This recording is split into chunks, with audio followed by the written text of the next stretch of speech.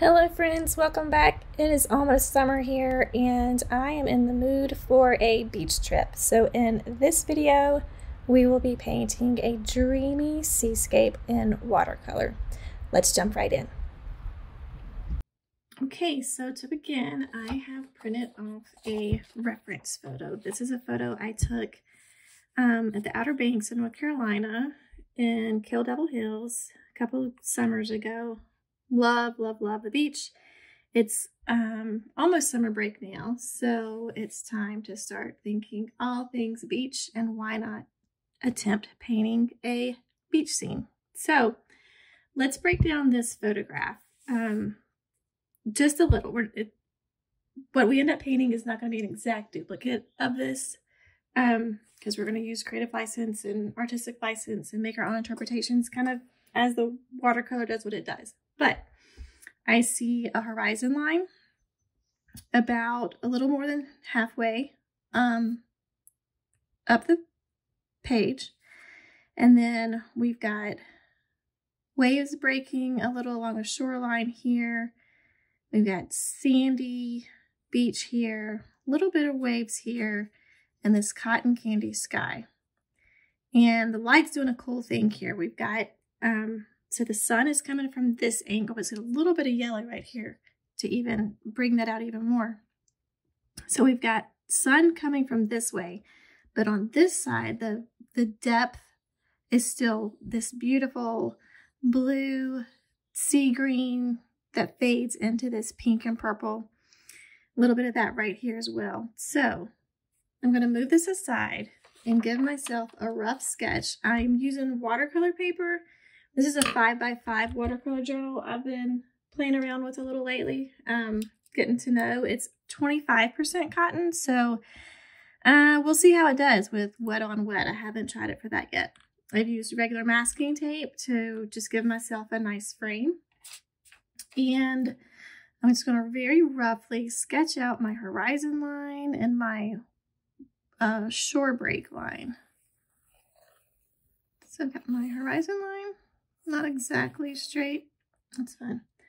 And then my shore break line is going to kind of come along this way. Okay, that may come to the corner a little more than I want it to. Let's actually let it come there. There we go. There, sketch is done.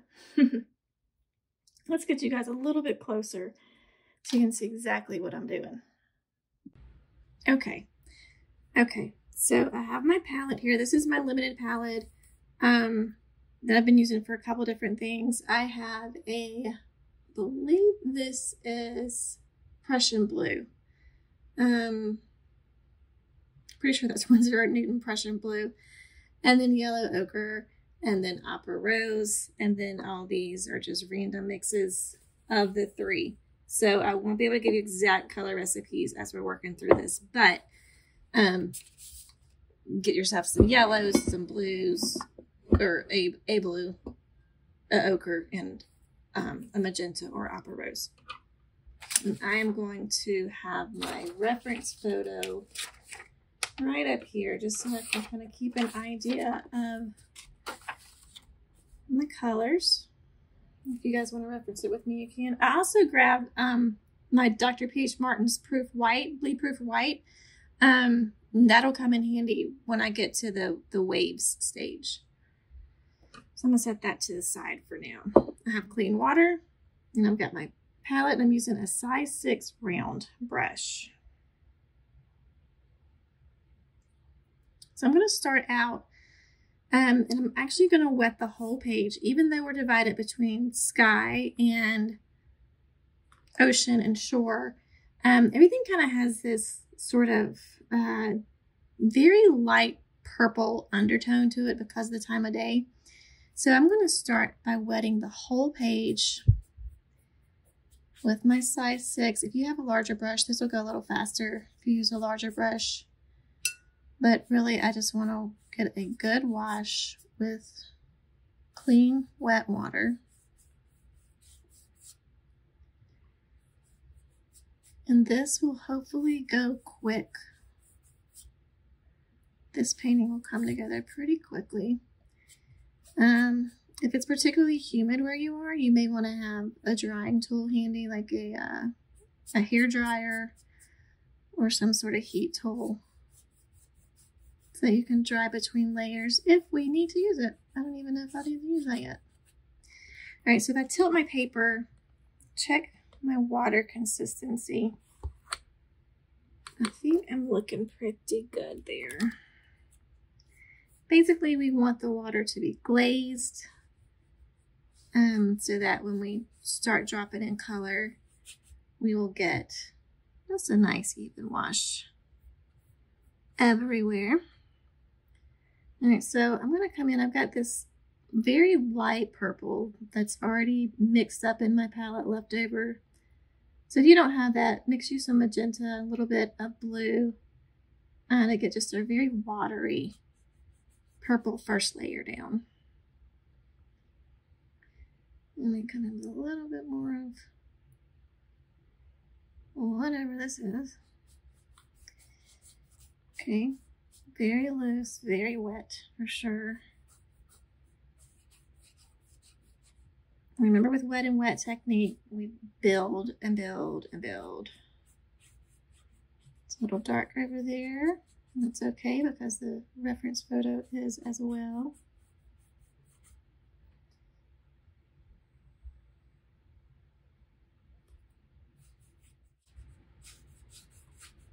Okay, maybe I'll come in and grab a little more pink to add to that. For my sky, I definitely want to get some of that yellow down first. Very watery yellow. It's going to kind of swoop in over here a little bit. Kind of strong there. That's okay. And pull in some pinks.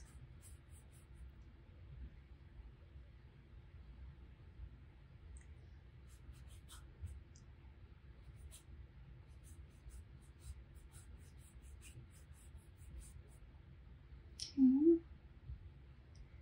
Mix up a little more. Very strong there.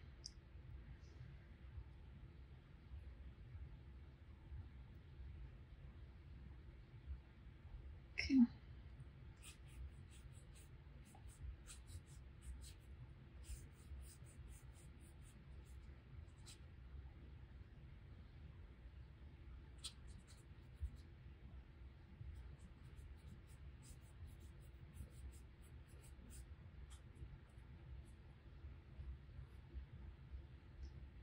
Okay, while that part's kind of working on drying, I'm going to come down and start getting the sand a little more in that kind of darkish purple, shadowy purple look. Right there where it's wet. Okay. Pull that up a little more up towards the sky more. Drop in some greens over here. Well, this is our first layer, so this will kind of all build up as we go.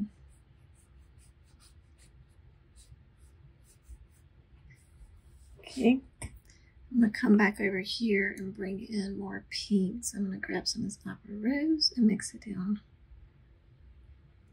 A little more down here. Still wet. So just streak in some more clouds here and there.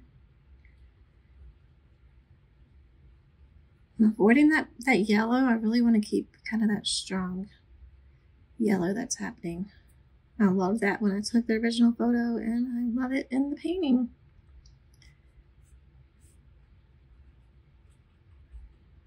Okay, I want to build up the blue just a little over on this side.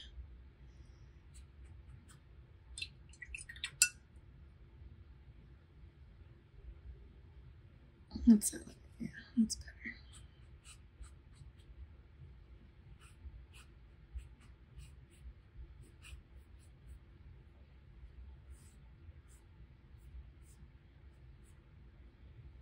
Okay, and we've got a strong cloud from the reference photo. Strong cloud up here. So I'm going to try this kind of gray line that I've got here. And just dabble in that darker gray a little bit. Maybe build that up a little more. Probably going to come back in and build that up even more as these layers dry.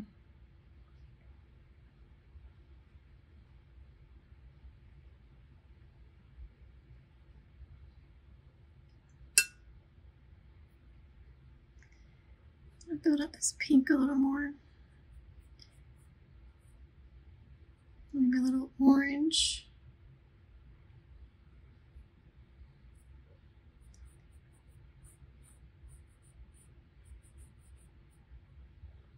Okay. So while the top dries, again, I'll come back down to the bottom and work in the sandy, purpley, I guess we can call it a wet sand color.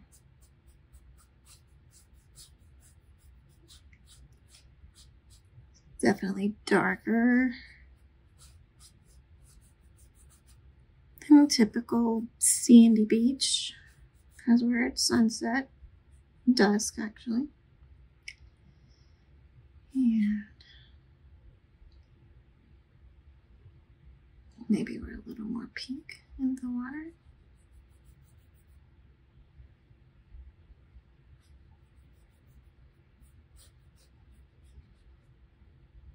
And start building in that greenish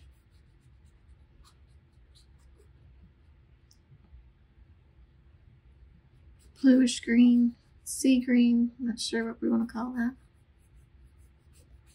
Deep end over here.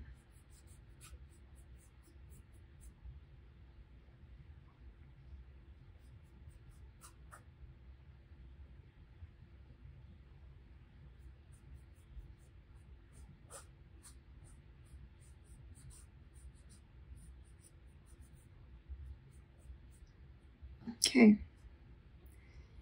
so that's pretty wet. All right, so I'll leave the bottom half alone. I'll come back up to the top. Drop in some more of those dark clouds here.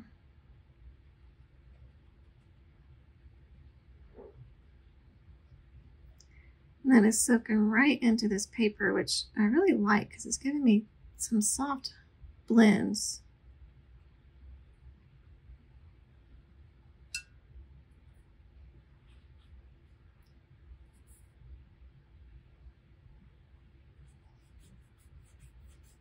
Get that corner a little more blue.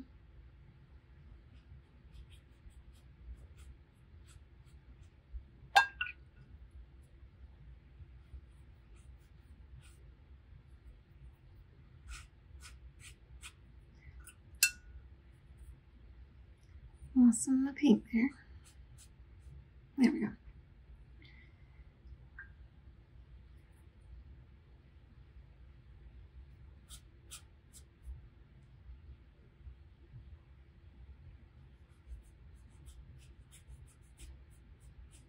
Okay.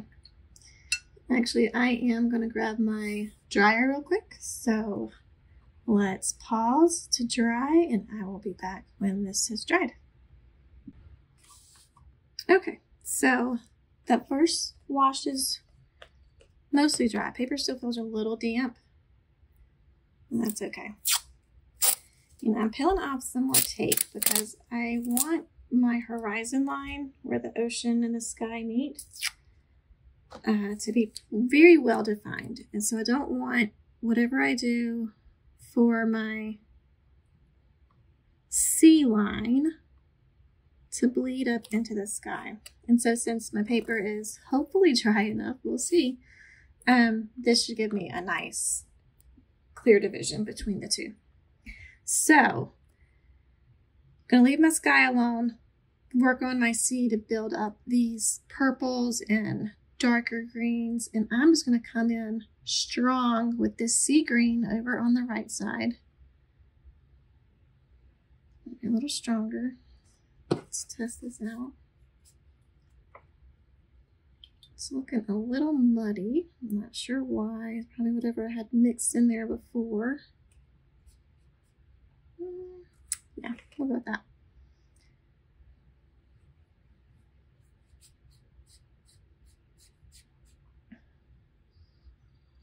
Okay, I'm just going to pull that all the way down and all the way across. Work it back up right to my line. This right here is making me a little nervous. I feel like that probably just bled up under the tape a bit. So well, that'll be interesting when we go to take the tape off.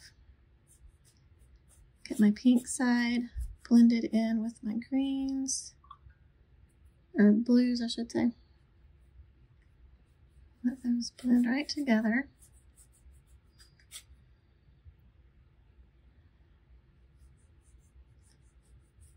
I've got a little bit of shadow over here where there's a wave breaking.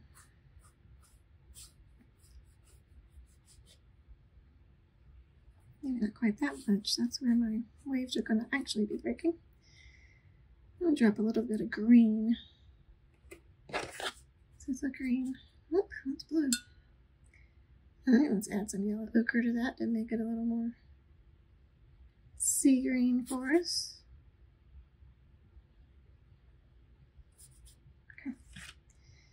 Drop some of that green in here, drop some green over here. There's some here. Definitely got bits of darker purple here and there, so we can blend that right onto the page.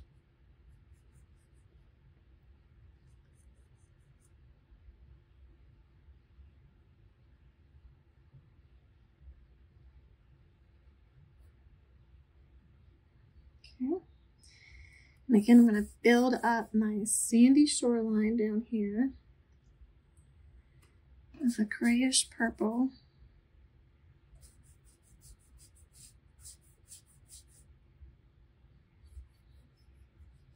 Very watery, very wet. Okay.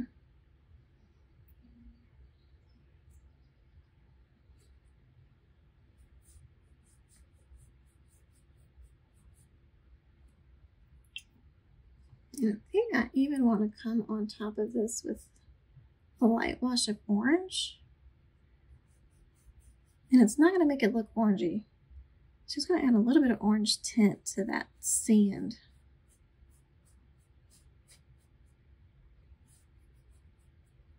Okay. And again, I'm going to hit it with the dryer and come back with the white and some details. Okay, so let's see what happens when we pull off this tape for my horizon line. Look at that. It bled. What can we do to fix that? Let's give it another hard line up there. So we can't exactly make the ocean have a tree line, can we? So let's see if I can maybe bring my horizon line up a little.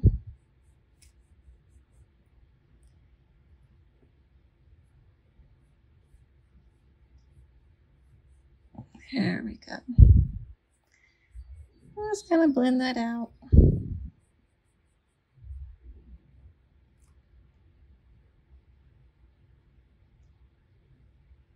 Bob Ross that used to say there's no mistakes, just happy accidents. They don't always make you happy though. Okay. Well, I know my sky is very dry. I want to come back in with that gray and get some of those, build up this cloud a little bit. And it's a washy light cloud. So I'm just going to kind of dabble my brush with this watery gray just to get some of that. There's a little pink in there, there's a little purple in there. Okay, and then I'm just gonna wash my brush off and smooth out the bottom of those just a bit.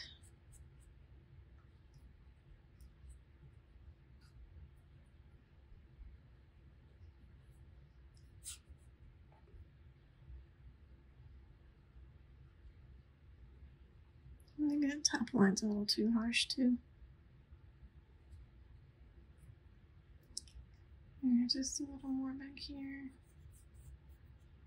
Okay. So now I'm going to use a different brush. Let me grab. What do we have here? I think this is a size 00 brush that I'm going to use for my white, my crashing waves. Okay, I'm actually going to dip some out and put into the, to work from the lid here. A little bit of water.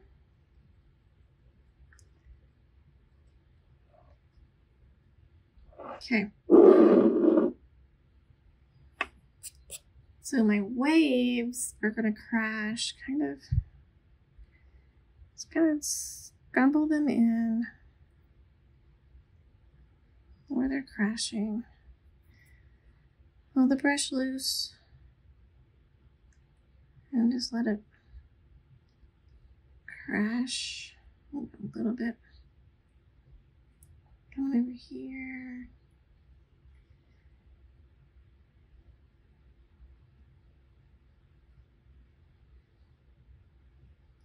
Grab some water to thin it out a little bit.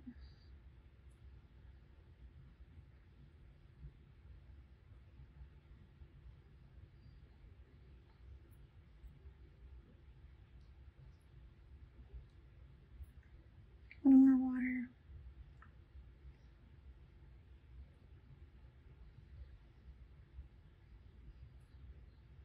And this is pretty watered down, so we can get some of that washy sea foam effect going there. We got another big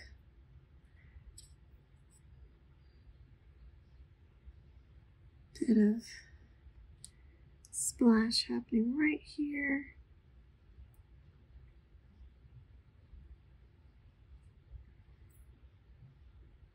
And it's kind of washing back and forth where the waves are crashing a bit.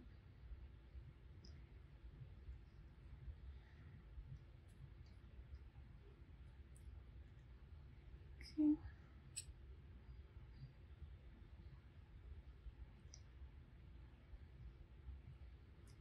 Just wisps of sea foam that are sticking as the waves wash back.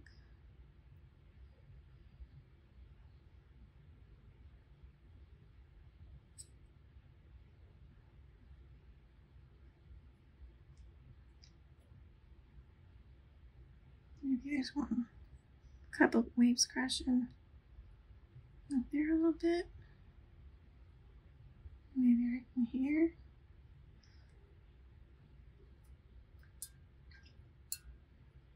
Let's move this one out a little bit more.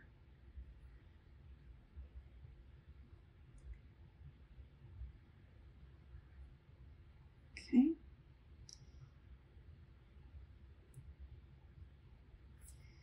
All right. When you're using this bleed-proof white, I always put my lid right back on because I've had too many accidents where I've either stuck my brush with paint into it or let it dry out too much. Okay, so with my that same 00 size brush, in my reference photo, we can see that right where the waves crash, there's a little bit of shadow coming right under that white bit. So I'm going to add in some of those shadows, some there, just right along that line with a richer blue. I'll not use this brush much It's just a cheapy craft brush. Okay. So I'm going to come right along this.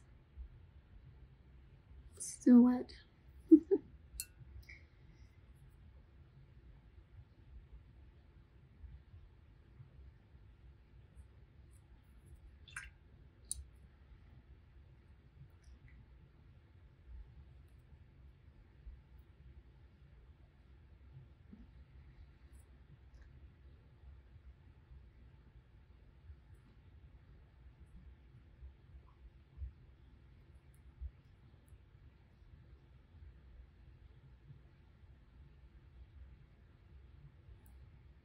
Okay, we're just building in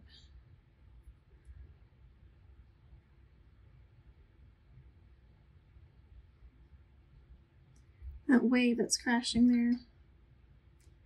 We'll build some up back here as well. Let's see, let's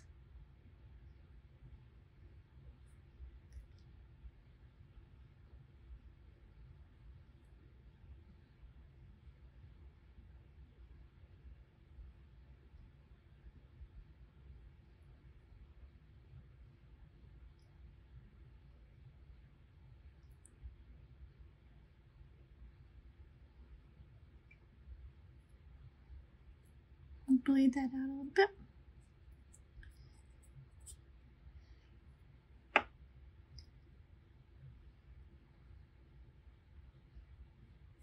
Bleed that out a bit. Okay.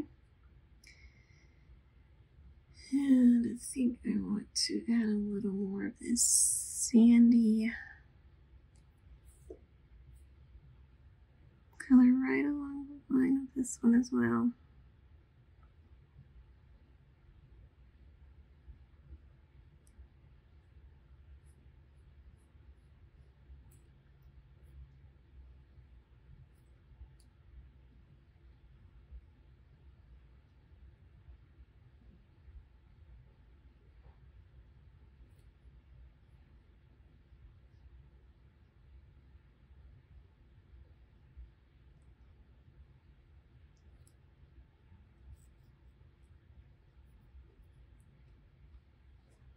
Okay.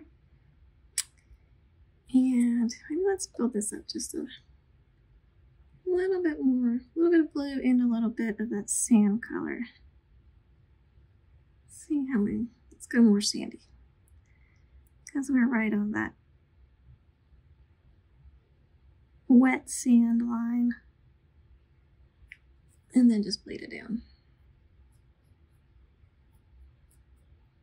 Okay. So there you go. A quick seascape. Let's take off the tape. See how well we held onto the, not so much. If I really want it to be extra on this,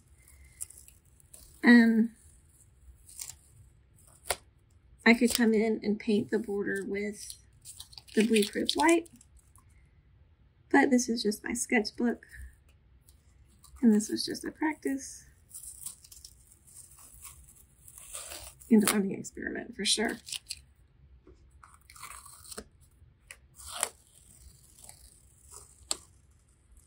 I kind of like that edge. It looks like rugged. Okay, so there we have it. A cotton candy seascape. I hope you enjoyed this video. As always, thank you for watching. If you want to follow along for more videos, be sure to subscribe to my channel or follow along on Instagram at StacyChacon. Have a great day, and I'll see you in the next video. Bye.